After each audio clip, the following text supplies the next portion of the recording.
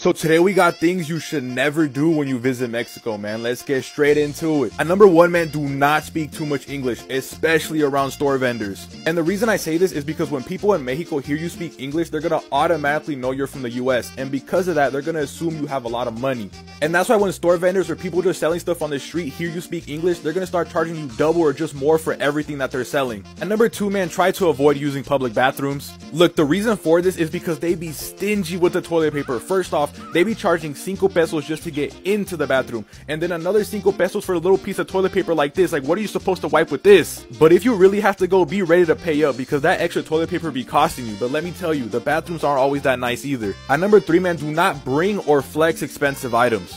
Because if you're walking down the street with big old gold chains, a full designer outfit, and brand new shoes, it's like you're asking to get robbed. Like a big old sign on your back that says "Rob me." And at number 4, man, do not mention you're from the US, because if you do, you're gonna see a lot more people